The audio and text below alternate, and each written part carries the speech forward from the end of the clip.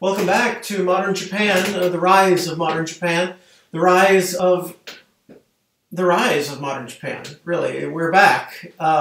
So nice to be speaking to all of you again, and I think we'll do our best moving forward. Got loads of interesting content today. It's week 8 in our module, so we've got I think about four lectures to go, 8, 9, 10, 11. So let's get at it, and I'll be posting and kind of some pathways forward for seminar content and interactivity, probably on Zoom, in fact, so there'll be something semi-live, hopefully. Otherwise, at the very least, try to get you guys connected with one another on paper research and things of that nature. So let's just get straight into it. Week 8, U.S. occupation of Japan.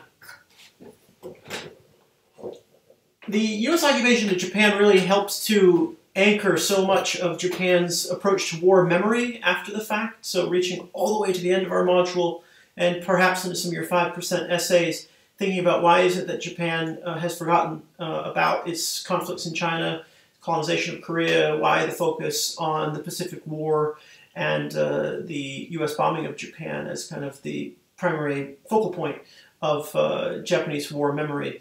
The role of the emperor as being sort of an innocent victim of the Second World War, manipulated by the militarists, and the whole Tokyo Trials verdict, the Tokyo Trials vision of history, in fact, is one that is very much anchored in the post-war period. That post-war period lasts from 1945 to 1952. So again, we're talking about 7 years where Japan's sovereignty is in the hands of a U.S. military government. It is a military dictatorship. It is nominally run from Washington, D.C., but in fact it is run very much from Tokyo by Douglas MacArthur, the American general with sort of Victorian rhetorical sensibilities, U.S. Army general who had been quite famous for breaking strikes in Washington, D.C. in the 1920s, and his many, many years of being the main U.S. general in the Philippines, which was the prize of America's colonial passion, really, in the 1890s and into the 1930s. So MacArthur was an Asianist who fought the Japanese very, very fiercely, of course, lost the Philippines in 1942 to the Japanese, famously pledged "I shall return," did return with the U.S. Army, and fought his way back, and ultimately flew into Japan in September late August and September 1945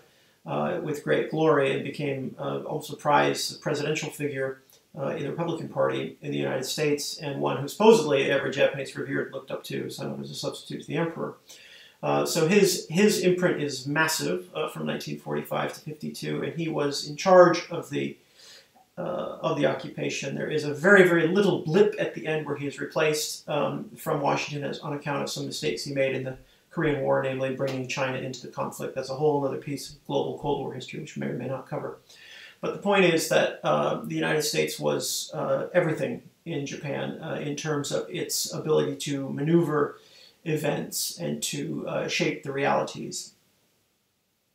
So the theme of today's lecture is really sort of Japan and American exceptionalism, Japan and the American imagination. So I want to start, really, there are two lectures that we just focus on the U.S. occupation, and the first really gets us into the standard narrative, the normal historiography of the United States, kind of the first draft of history, how the Americans look at the U.S. occupation of Japan, why this is important. And then we do try to flip the coin a bit and look in the second part at resistance, Japanese narratives, the role of imperial subjects who have come back home as sort of social rejects, really. Society doesn't want to look at them, and also things like crimes that the Americans committed. It's really working against the myth of this pure, beautifully run, peaceful occupation. So let's start in Iraq, which is always a great place to start. It was a fascinating thing to observe in the United States around the year 2003, at the time when the United States and the United Kingdom were hand in hand preparing to go to war with Saddam Hussein and invade the state of Iraq based on the fact or the assumption, the sort of blown up intelligence, which came from a German source in many cases, that the Iraqis had a nuclear weapons and a chemical weapons program, and that Saddam Hussein needed to be disarmed. Of course, the United States and the United Kingdom did so with the blessing of the United Nations, went in and removed Saddam Hussein. They hunted him down.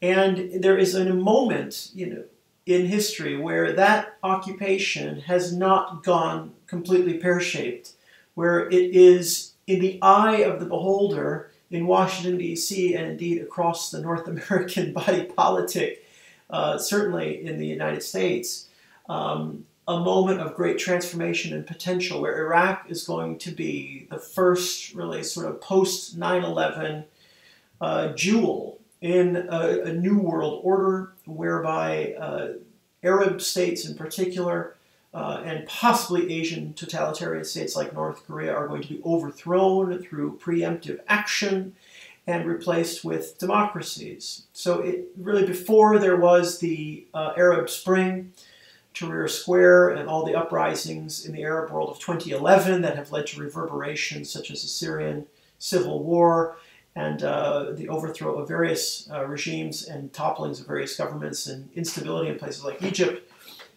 there was Iraq. And Iraq was going to be just the first of many dominoes in the American imagination of the George W. Bush administration, whereby the United States was going to replace tyrannies, in their view, with democracies that were aligned with the West, whose natural resources were aligned with Western interests. And of course, this is the vision, not so much of George W. Bush, who is certainly a willing enough messenger, but Dick Cheney, the very powerful Vice President of the United States, his Secretary of Defense, Donald Rumsfeld, and a host of other individuals like Douglas Feith, and a very important person named Paul Wolfowitz, who was an expert in Indonesia, kind of worked his way up through the State Department and ended up taking over large amounts of responsibility for post-war planning in Iraq. These were the so-called neoconservatives in the United States. And of course, their vision extended into Syria. They thought Iraq was going to fall quickly. Syria was going to be next. North Korea was threatened in 2003, and indeed in 2003 and 2004, their leader disappeared for a very long period of time. And so what does all this have to do with post-war Japan? Why would the U.S. occupation of Japan have anything to do whatsoever with this effort? And the U.S. occupation of Japan does not, in and of itself, extend the United States into Iraq. There are many, many drivers into that particular quagmire, and I'm sure you're familiar with many of those, not least of which being kind of the composition, as I've already mentioned, of people around George W. Bush, so-called neoconservatives. But that quest to transform and to change an entire region and to create an American client state in a very hostile region is one that the United States had done successfully in Japan, in the view of the Americans in government at that time, in 2003 and 2004. And so there are so many anecdotes, there are many, many instances during which American officials going to Iraq and preparing to go to Iraq as the invasion is unfolding and after the invasion has unfolded and as things are still kind of seem to be kind of coming apart, the Americans are still tied to this idea that Iraq can become sort of a new Japan. We can really, really create a client state, one that is aligned with us. We can reorient values that seem to be bent out of shape, that are not aligned in our interests at this moment. We can take a what we see as almost a fanatical core or a fanatical population and purge certain elements of that population, of that leadership, and of that army, and turn it into basically a proxy for the United States in a hostile region. So what were the elements that allowed that to happen were multiple. They were security. The United States got an anchor and a foothold in Japan after defeating Japan in World War II. Massive military bases. They are still up and down the Japanese archipelago. Okinawa, as I've mentioned many, many times in lecture previously, being one such element. 25,000 or so U.S. troops based in Okinawa. You can sort of fan out across the South China Sea. From there, you can protect Taiwan. You can push back against China if need be, and even extend up to the Korean Peninsula. The southern islands of Japan, Fukuoka, being a very important place for American naval bases and air bases. If you need to bomb North Korea, as the Americans did in 1950, 51, 52, and 53, endlessly, flattening North Korean cities, you do that from fields in Japan. So air bases, military bases, massive land bases, naval bases, air bases. And that is what the United States got out of its occupation of Japan after World War II. About 250,000 American troops poured into Japan. And they're still there. Of course, as I mentioned in Lecture 1, they're down now to about 40,000 U.S. troops. But those numbers, much like numbers that we see today in various public health issues, you have to question every single number you see. And how real is it, and what are the numbers that we're not seeing? So you're saying 40,000 U.S. troops in Japan. Well, how many American contractors are in Japan? How many American State Department officials who are connected to the Defense Department or defense attachés are there? How many people doing support work for base? How about family members? So in terms of the center of gravity around American military activity in Japan, it's quite large. And it's still a very important anchor for the United States in terms of containing North Korea and in terms of containing China. Again, for both naval reasons and even Russia. You can intimidate the Russians, and there's a lot of interaction along that northern frontier, what we used to know as Karafuto, today Sakhalin, and the northern territories that Abe Shinzo is so keen to recover. So the United States has a foothold in a region that's very, very difficult otherwise. And again, they wanted to do this in Iraq. They foresaw this, and of course, the United States still has some large military footprints in Iraq. Indeed, I have a student who's stuck there, a former student who's stuck there at the moment, as studying with me the Sino-Japanese War. He's now a war reporter in Iraq. So one last anecdote for you before moving into what the occupation actually did about this Iraq parallel.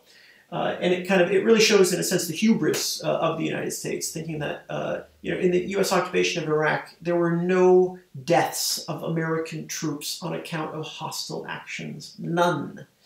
Over 7 years. So massive war, race war, war of civilizations. This is a very, very bloody, very, very tense conflict, as we've seen when we looked at the Pacific War. And of course, you have the internment of the Japanese Americans. You have the grabbing of war trophies and things like that from the battlefield.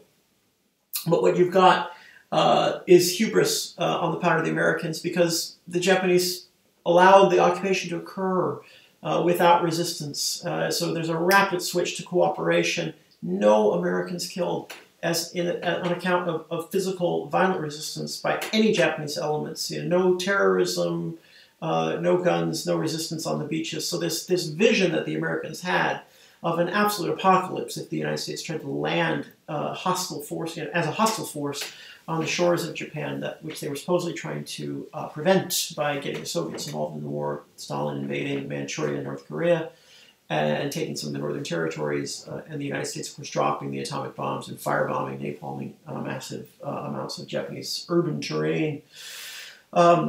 This didn't happen.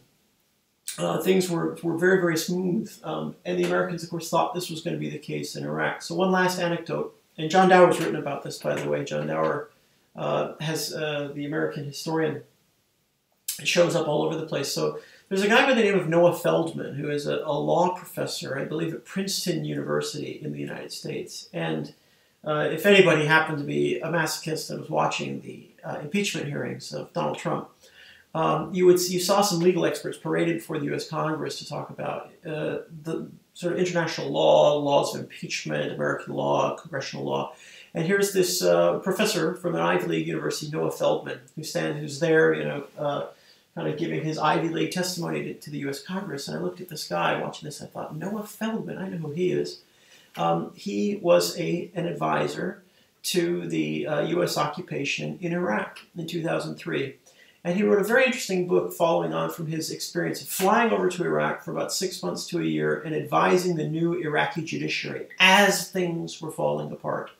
And he wrote trying to create a whole new constitution for Iraq, just root and branch, because the Americans just ripped all the wires out of Iraqi society. They purged the Ba'ath Party, the party in power, so anyone associated with the ruling regime and the party that was the core of the one-party state was just out of a pension, out of a job, sent home with no paycheck. Of course, a lot of them kept their weapons, kept their uniforms, kept their allegiances. But the Americans ripped that out. They ripped out the judiciary. We've got to put in all new judges. They ripped out the stock market. We've got to put in a whole new stock market, a whole new economic system. They couldn't rip out of the clerics, but there were attempts to do that, and they changed the whole economic structure of the country. But the judiciary is one where Noah Feldman was sent in.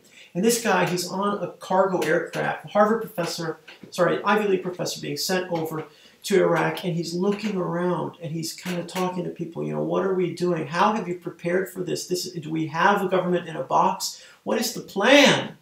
And if you read about the U.S. occupation of Iraq, one of the things you find is that the State Department of the U.S. Had a rivalry with the Defense Department. Interagency rivalry. This is a real thing, right? We have it in this country as well.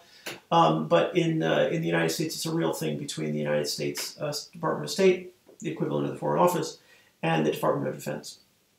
And these advisors were coming in, and nobody really had a plan, but they were all reading on the airplane. And Noah Feldman looked around and said, what are they reading? A number of people were reading this book, which was new at the time, published in 1999. 4 years later, 2003, 2004, people are flying over to Iraq holding this big 700-page book, sorry, 676-page book by John Dower, Embracing Defeat, Pulitzer Prize winning treatment, a holistic treatment of the U.S. occupation of Japan. Why? Because that's basically what we're in for. We need to totally transform this country. Gender relations need to be on the table. We're going to change. We're going to liberate Iraqi women who have been living in servitude. In fact, Iraq was quite liberal and liberated for women in its regional context, certainly. But that's not the point. The point is that we are going to kind of give them a constitution in Iraq the way the Americans gave the Japanese a successful constitution that is still in place. We're going to, there are so many parallels. And John Dower really objected to his work being used in that way. He wrote a couple of very, very spicy editorials to explain why, in fact, that parallel was wrong. When I come back, we'll get into some of the going beyond the optics and the historical resonance of this, and talk a little bit about sort of the standard, the first draft, really, narrative of Americans and their way of looking at the U.S. occupation of Japan.